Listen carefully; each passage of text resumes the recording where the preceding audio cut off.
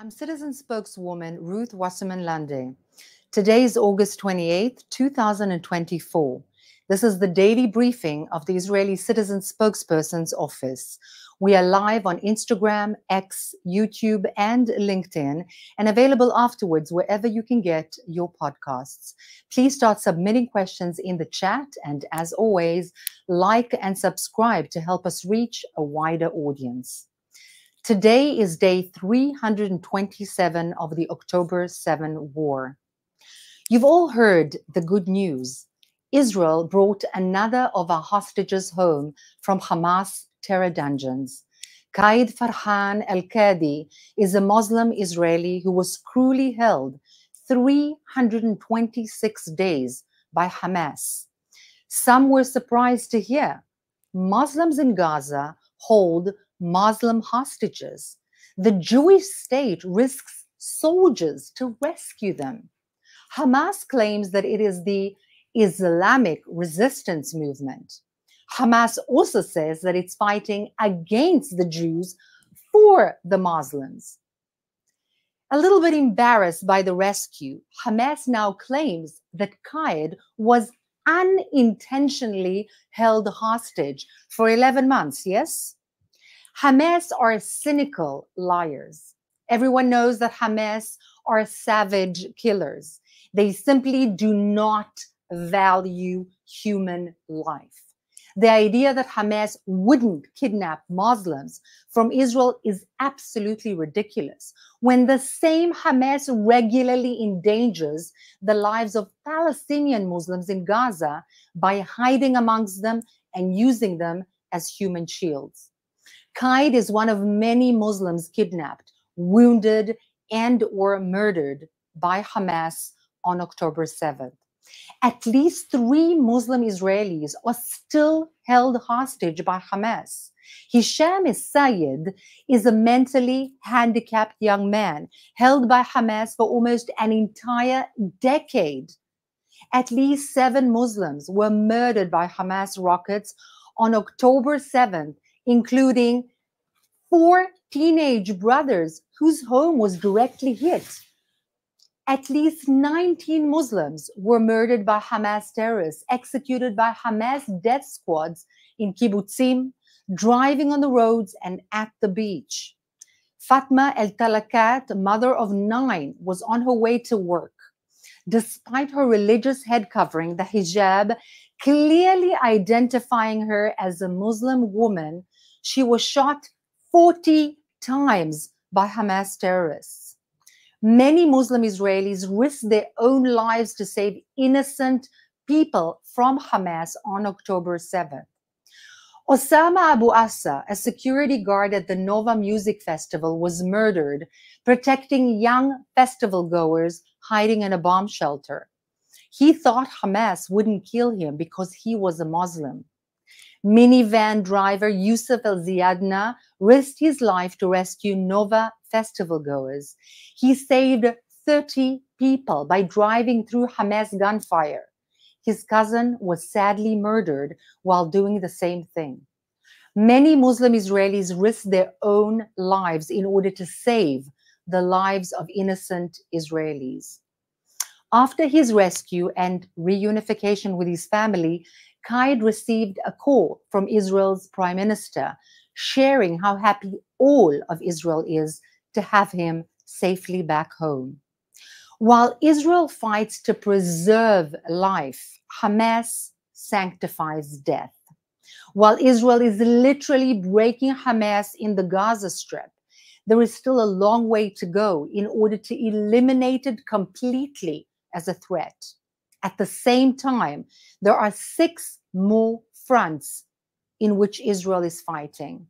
Hamas and the Islamic Jihad in the West Bank, Hezbollah in Lebanon, Shiite militias in Syria, Shiite militias in Iraq, the Houthis in Yemen, and Iran itself. Israel is fighting for its survival against enemies that want to eliminate and destroy it. The Islamic Republic of Iran wants to light the Middle East on fire and simply watch it burn. The West Bank, the Judea and Samaria hills surrounding Jerusalem and overlooking Tel Aviv serve as a launch pad for multiple attacks against innocent people in Israel. Last week, a Hamas suicide bombing was narrowly averted in Tel Aviv. Countless lives could have been destroyed. Last night, Israel's security forces carried out counter-terror raids to prevent the next murderous attack. One of the terrorists killed in the fighting was actually in prison until November, when Hamas demanded Israeli release him in exchange for releasing hostages. Think about it. Israel is doing all it can to release those held by Hamas, as well as the remains of those who were murdered by the terrorist organization, so that they can be brought to respectful burial in Israel with their families.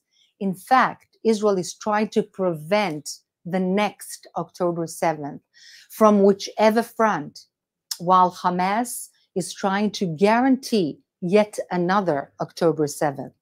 Israel fights for never again. Hamas fights for again and again and again.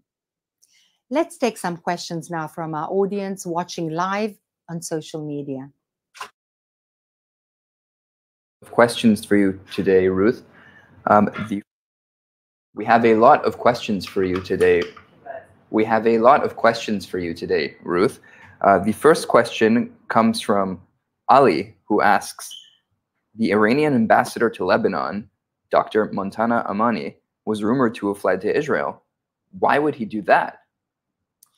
Well, first of all, we do not have a confirmation on the fact that he did, in fact, flee at all, or to Israel in particular. Had we had that kind of confirmation, of course, it would be better for his own health and survival for us not to mention it at all. But in fact, there is kind of a recurring event amidst the elite of the Islamic Republic of Iran, turning against their own leadership because of what it is doing and because they are fed up with what is happening in Iran itself. And this one can be seen as an example, in fact, as a kind of an expression of the discomfort, the disrespect, the disengagement of the actual elite from their own leadership. I would imagine that this would be an example of that. Max on X asks, Egypt has reportedly refused a compromise that keeps Israel on the Philadelphia corridor. What is their interest? Why do they want to enable Hamas to resume smuggling weapons?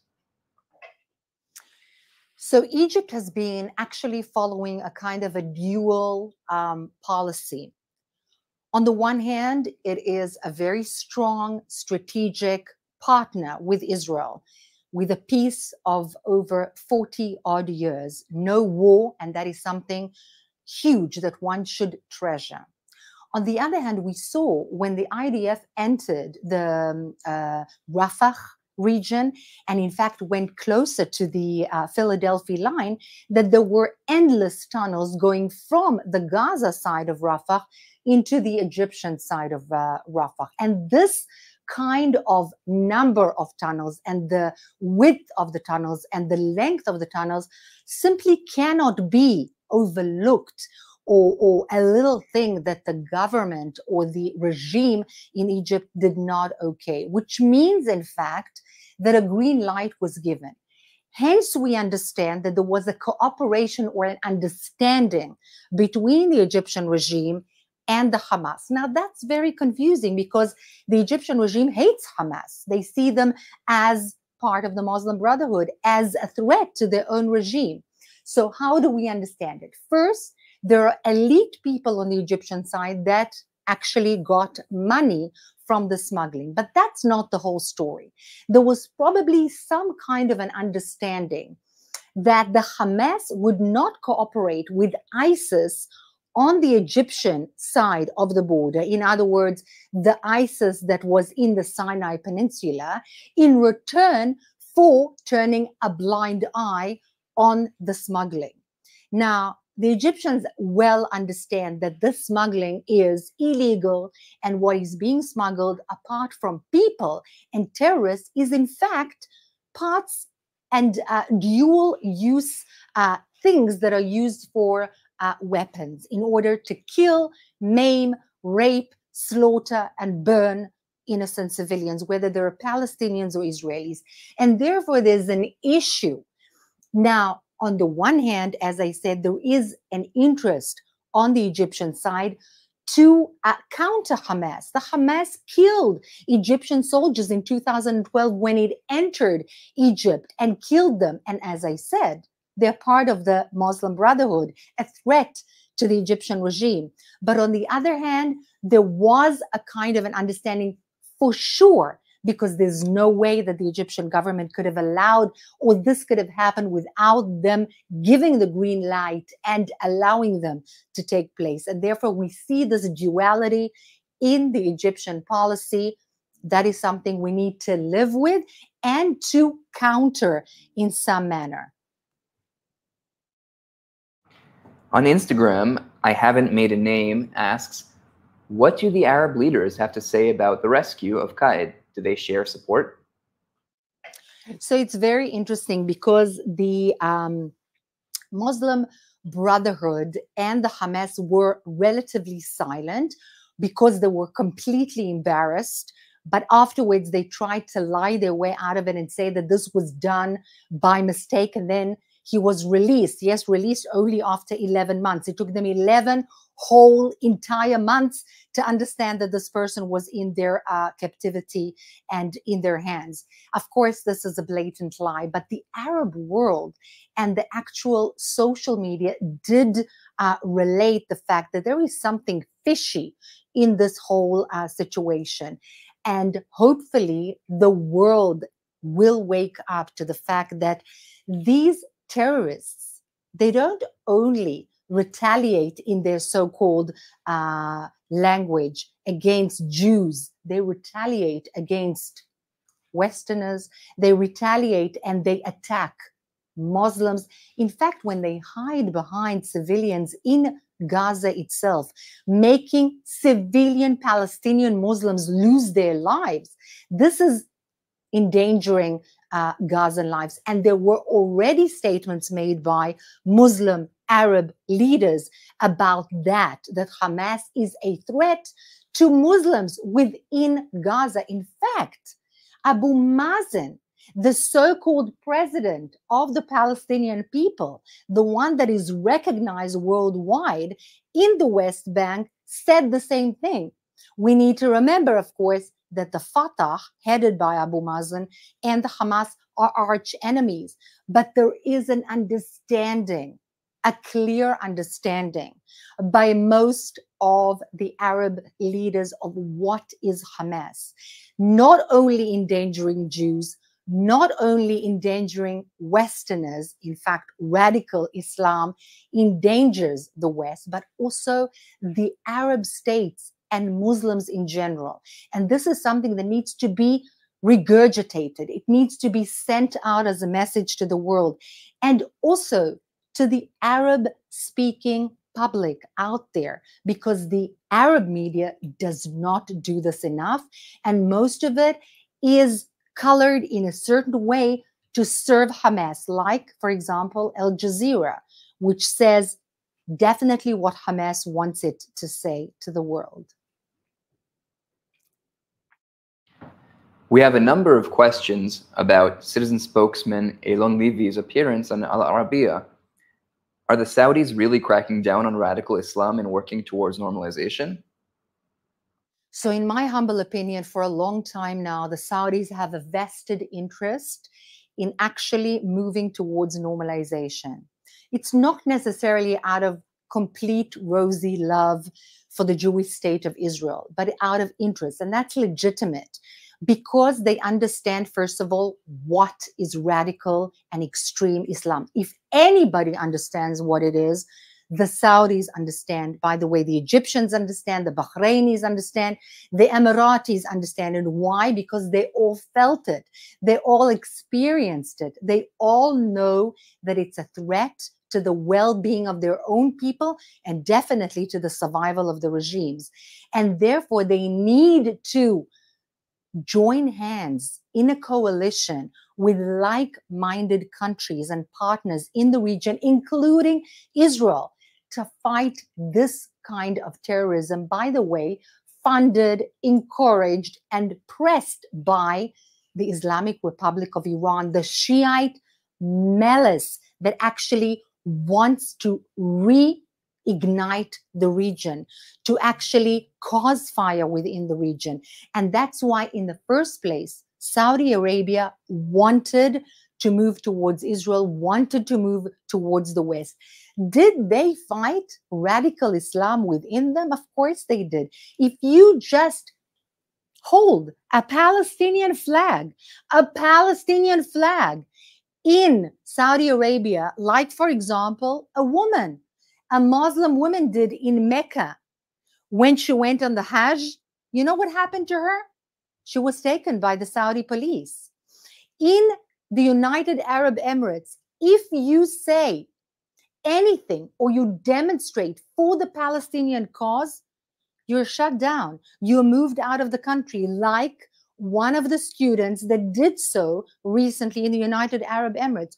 Why is that? Because they hate Palestinians? No, because they know that if they allow extremism, if they allow radicalism, if they allow the terrorists and the extremists to take ownership of the Palestinian issue and take it hostage for their own purposes, their own radical purposes, their own extremism, in order to sabotage the peaceful society, in order to sabotage the well-being of general public, they stop it right there without asking questions. And it's much more than the West does. Europe, United States, Israel. That's why radical Islam is flourishing in Europe and in the United States of America and in Canada and in Australia, and not flourishing in the Arab states. I hope that answers your question.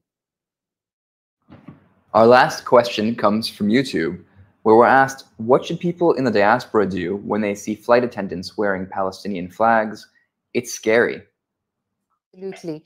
It's not only that. In general, when people serving a certain public that needs to be neutral, including Jews, Westerners, Israelis, etc., wear any kind of sign that signifies that they are specifically aligned with one side of the conflict, it should be reported immediately, and have relevant people send letters to the Congress people, to the owners of the flight companies or whatever other company that is relevant in which this takes place. It has been done before, it has been successful, and it shouldn't happen. And you can take action, you should take action, and your action will have impact.